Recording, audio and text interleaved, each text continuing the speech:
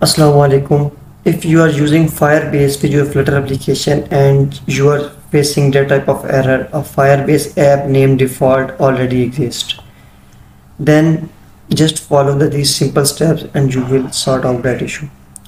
First, find out where you initialize your Firebase.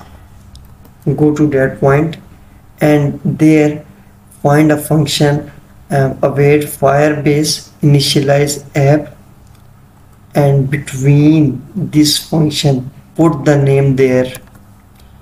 The name must same as your Flutter Firebase project, pwh Flutter Fire, and here I put the name pwh Flutter Fire.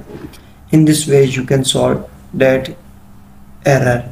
If you're facing more error in your Flutter applications dealing with Flutter base or other APIs integration, then just put on comments and I will solve that issues for you and put the video on my YouTube channel. Thanks for watching.